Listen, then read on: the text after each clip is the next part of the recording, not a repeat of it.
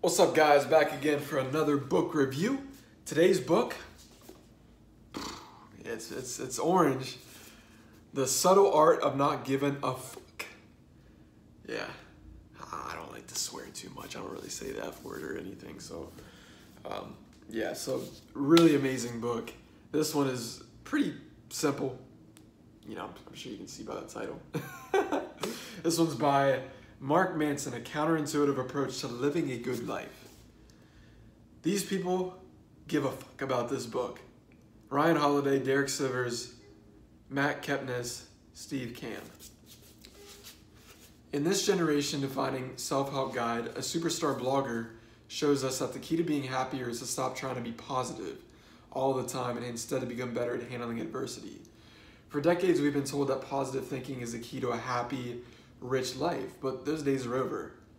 F positivity, Mark Manson says. Let's be honest, sometimes things are effed up and we have to live with it. For the past few years, Manson, via his widely popular blog, has been working on correcting our delusional expectations for ourselves and for the world. He now brings his hard-fought wisdom to this groundbreaking book. Manson makes the argument backed up by both academic research and well-timed poop jokes that improving our lives hinges not on our ability to turn lemons into lemonade, but on learning to better stomach lemons. Human beings are flawed and limited, as he writes. Not everybody can be extraordinary. There are winners and losers in society, and some of it is not fair or your fault.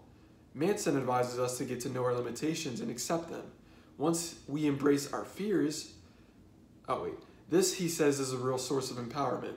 Once we embrace our fears, faults, and uncertainties, once we stop running from and avoiding and start confronting painful truths, we can begin to find the courage and confidence we desperately seek.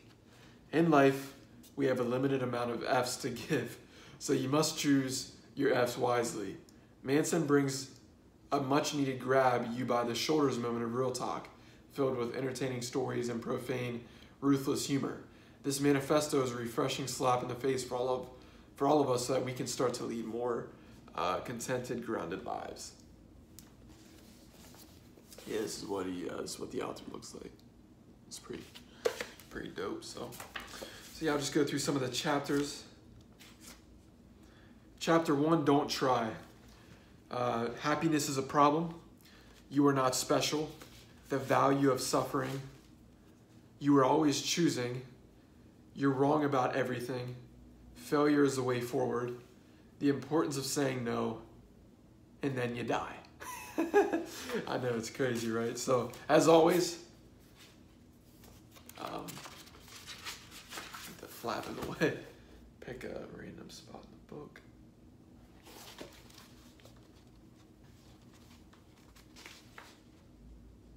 Okay. How to build trust.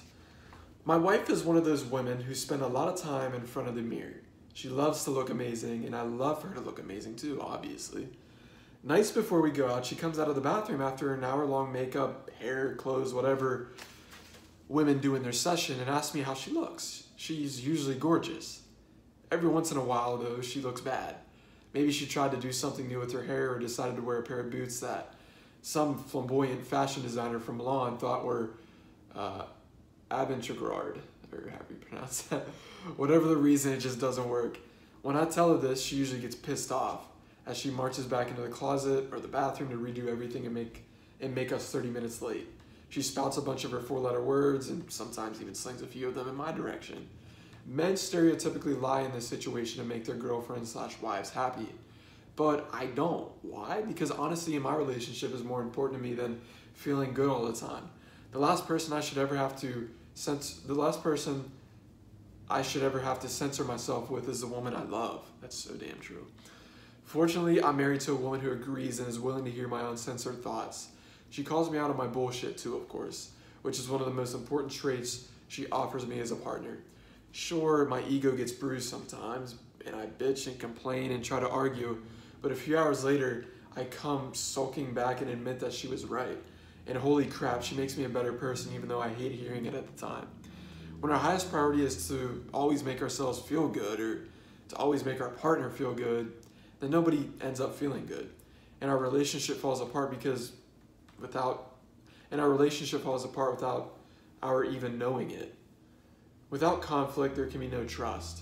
Conflict exists to show us who there is for us unconditionally and who there is just for the benefits. No one trusts a yes man. If Disappointment Panda were here, he'd tell you that the pain in our relationship is necessary to cement our trust in each other and produce greater intimacy. So, yeah, this book, it's a short one, but it gets deep to the point, really hits the ego, and of course it's colorful, right? So, highly recommend it. Starting out, it's a really great read, and yeah, especially if you're somebody that's a little sensitive, and you need a little bit of roughing up in terms of a book, this is definitely the one. And if you're somebody that's blunt and you like to get to the point, yeah, highly recommend getting this.